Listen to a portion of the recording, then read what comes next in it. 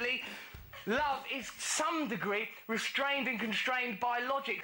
That is why, in issues this complicated, we must turn to the ancient scriptures, texts like the Quran and the Bible, to find truth, like this brilliant scholar who now explains to us how we should treat people who betray the sacred, holy notion of love through adultery. When you're married, you're not supposed to commit adultery. What should happen if someone isn't loyal?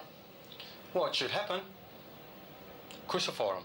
In the desert, put one on the cross and the other one facing each other on the crosses. And then I'll strip them in the nude.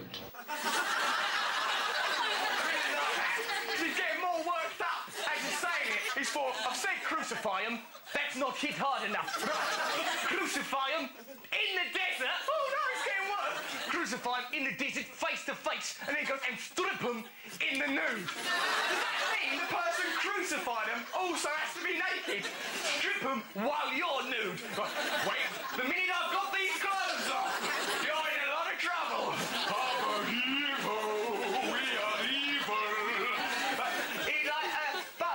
Let's not laugh at him, because I think that man is an extremely gifted theologian, probably an expert on all religious texts, the Dead Sea Scrolls, the Tibetan Book of the Dead. He is a holy man and will probably be able to quote passage and verse on every psalm and parable you'd care to mention. So let's not ever be dismissive of his views. Let's hear him out.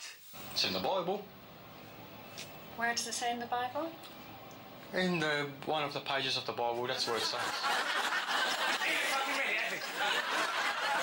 One of the pages, good bit near the back, I think it's to do with Goliath or something like that. You know, Goliath versus Jesus, that fight they had in the car park. Hey, read the fucking Bible. You don't crucify people. Read the fucking manual.